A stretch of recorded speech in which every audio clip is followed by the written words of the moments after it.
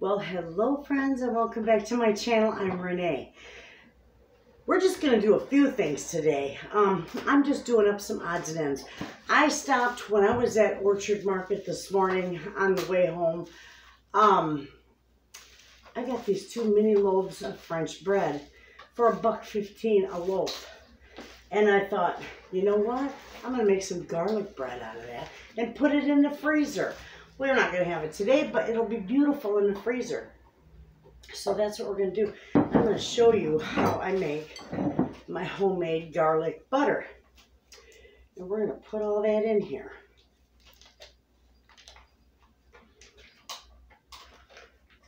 Now butter's really soft, and that is what you want. Let's see here. Okay.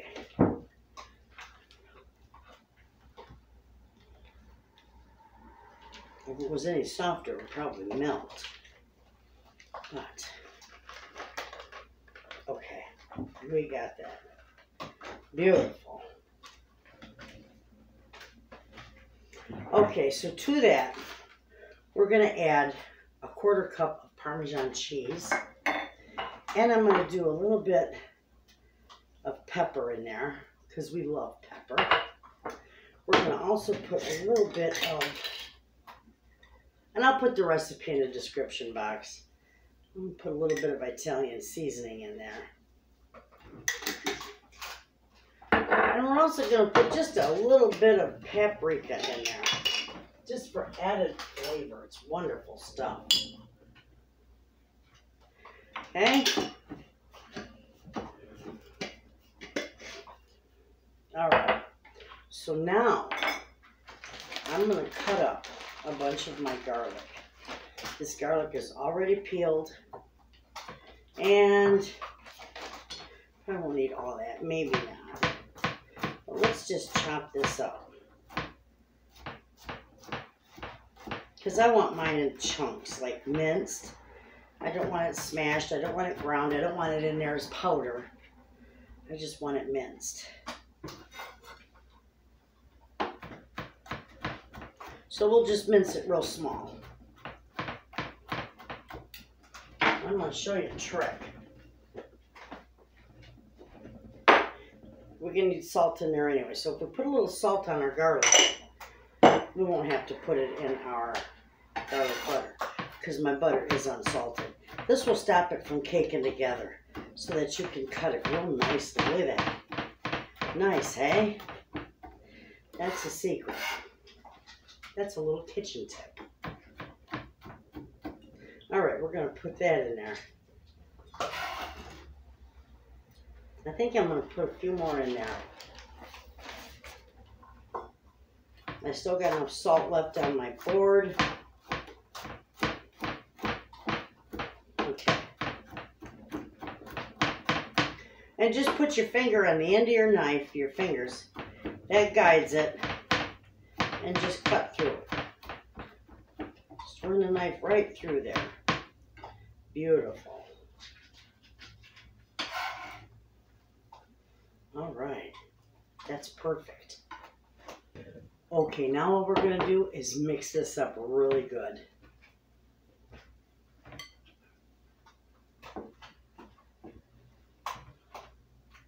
This isn't just good for garlic or to make garlic bread with. This is excellent on vegetables, on potatoes, rice, all that. You can. It's just all around good. We want to mix this really good in here. We want nothing left undone. And our butter's nice and soft and beautiful.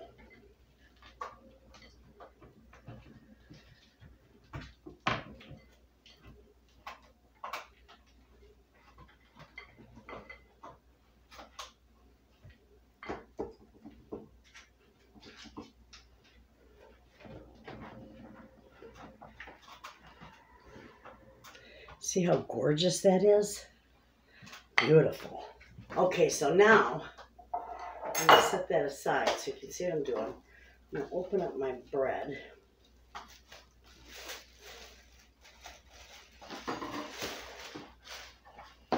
I'm going to keep the packaging too. Okay, got those there. We're going to save those. All right, this is what we're going to do. We're just going to cut right down the middle of this bread.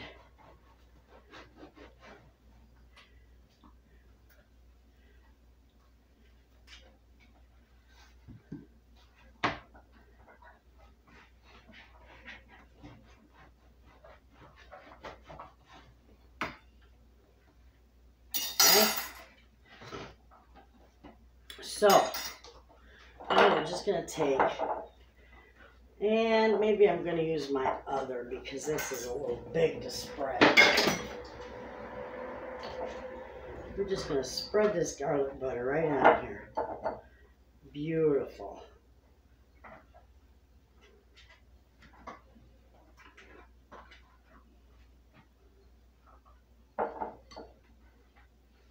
Just spread it right on there. That's gorgeous. We're going to put that together. That one's set.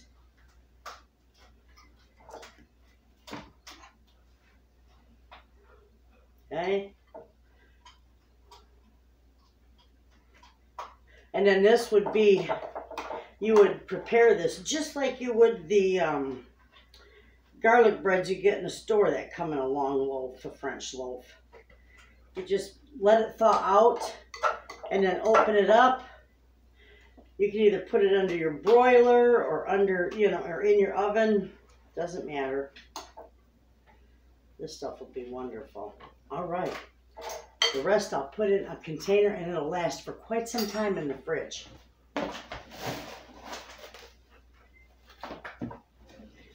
And we're just going to wrap it. I'm only going to wrap it once because I'm going to put it back in the original packaging. Just like so.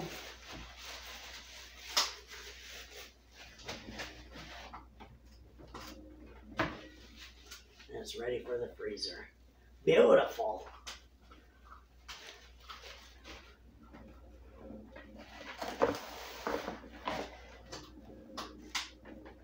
This is good with spaghetti.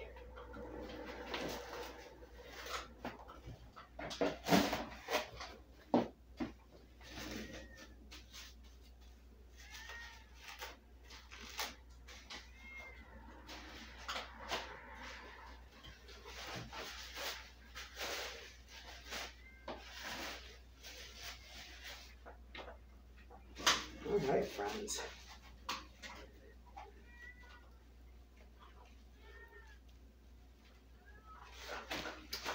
All done. That's how easy that is, and that's wonderful. You can just label it that it's garlic bread and date it and get it in your freezer. Okay, and what is left of this, we can put in a container because it will go in the fridge. You can use this for veggies and potatoes and rice and just maybe make some garlic toast. It's wonderful stuff. And make sure you scrape your bowl. You don't want to waste none of that.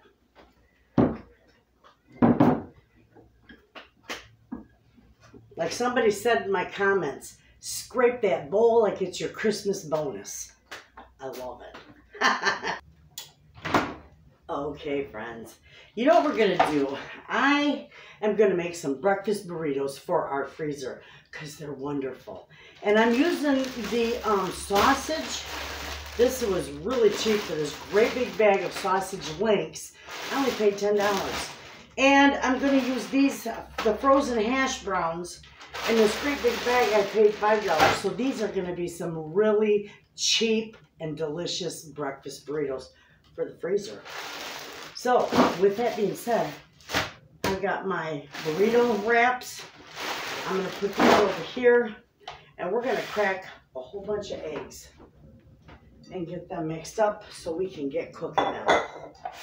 So I'm going to crack about 16 eggs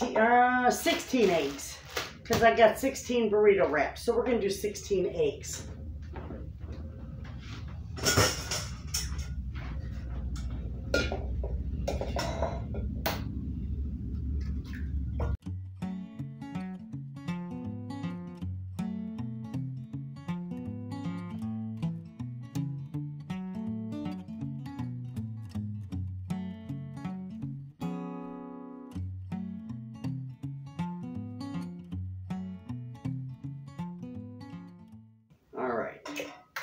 doing 17 eggs.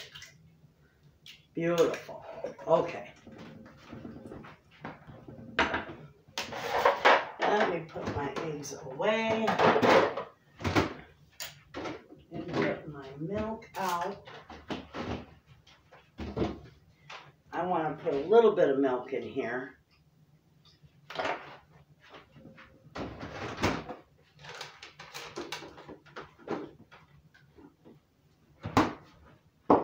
I'm going to put a little bit of salt and a little bit of pepper in there. And that's all I'm going to put in there because I'll put cheese on them when I cook them.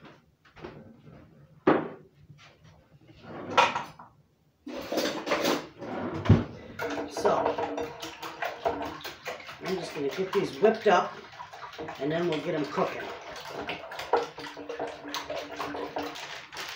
And I'm using this delightful sliced cheese that my neighbor gave me. Oh, the stuff is wonderful.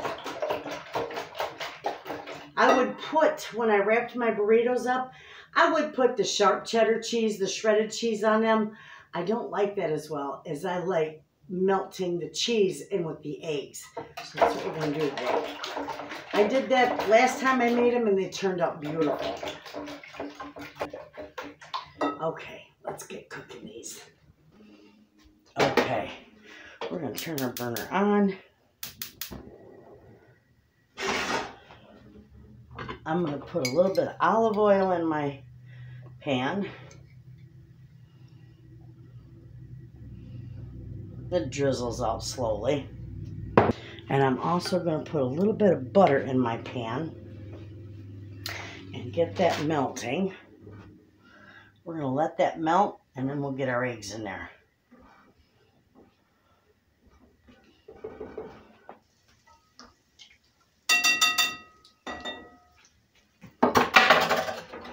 Okay, here we go. I'm going to scrape our bowl really good.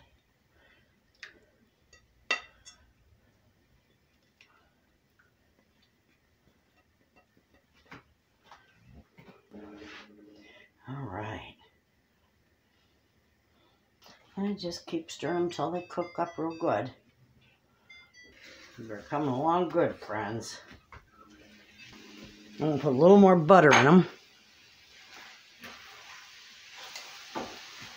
Okay, now they're done enough for me. So what I'm going to do is I'm going to start putting my cheese in here. I turned my burner off. And we're just going to start melting cheese in here.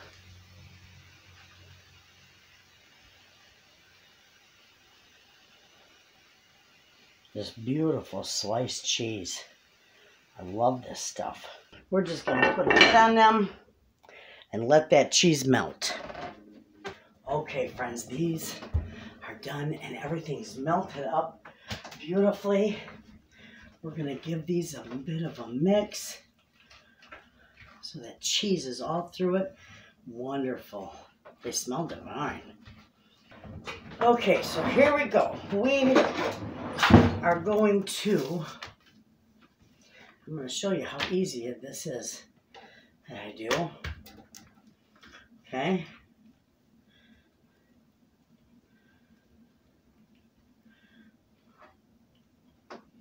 Get them there. Put the cheese on there. Then we're going to just, and I don't worry about heating these up. These are frozen right out of the freezer. But these are going to go right back into the freezer, so I don't need to thaw anything out. Okay? I'm going to put a couple of hash browns in there. And that's how easy that is to do. And you know what? We can even do this number and roll it up a little bit better. And there's your beautiful breakfast burrito. So I'm going to set these on a tray right here. And then I will wrap them. Those will stay right there. We're going to do another one. These are beautiful.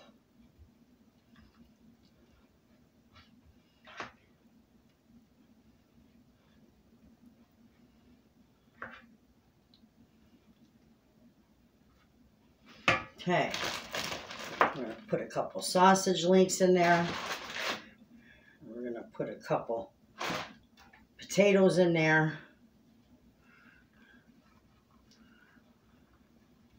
And we're going to roll them up.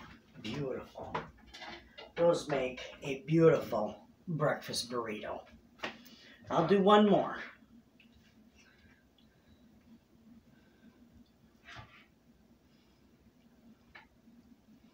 That cheese is melted and beautiful in there.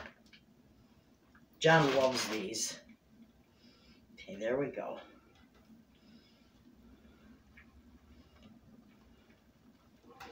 There.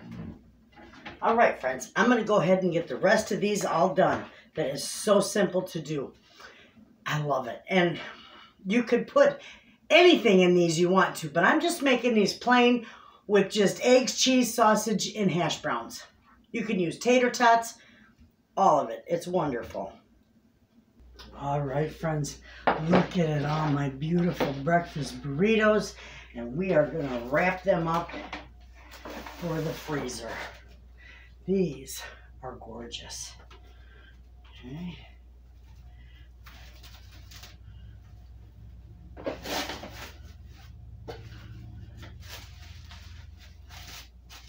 That's all I do.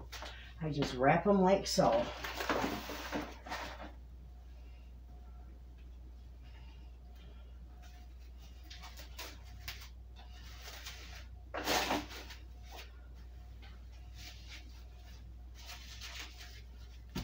That's how easy that is.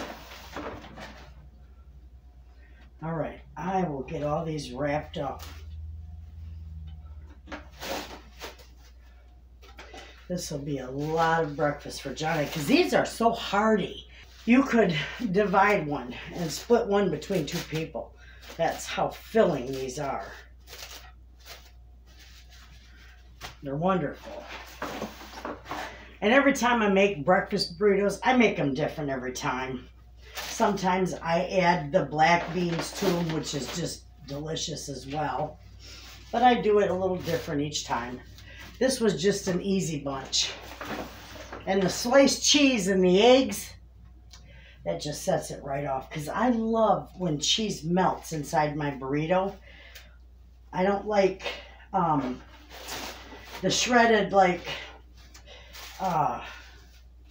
sharp cheddar. I love the flavor of it. But it doesn't melt well in my burrito. Sorry about that. And this sliced cheese is beautiful for that. So that's why I do that. So I'm going to get all these wrapped up. And then I'll show you how we did. And we'll go over what we made today.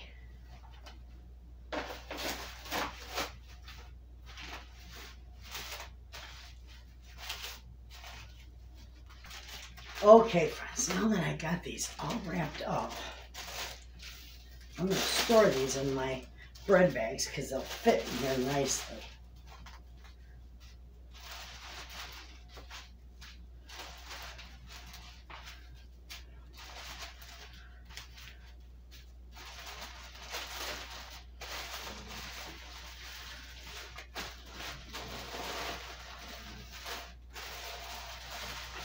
There we go.